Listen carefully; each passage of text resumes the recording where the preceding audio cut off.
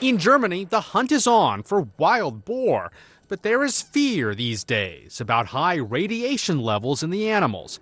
After being tested, meat from some boars came back highly radioactive. Authorities are blaming the lingering effects of the Chernobyl disaster in the former Soviet Union, where a reactor exploded in 1986, spewing radiation over much of northern Europe. Local hunters are trying to put some perspective on the potential for radioactive meat. There are seasons where the wild boars are hardly even contaminated, he said, and we try to shoot them during these periods so that as much meat as possible can be utilized. Compensation the German government pays for contaminated meat is way up. What makes boars vulnerable to radiation is how they feed, plowing through contaminated soil, seeking mushrooms and truffles.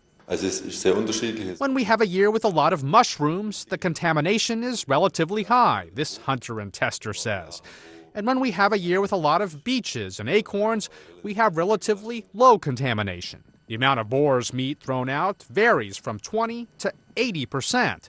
Now the challenge is making sure contaminated boar meat does not end up consumed by meat lovers. Lee Powell, The Associated Press.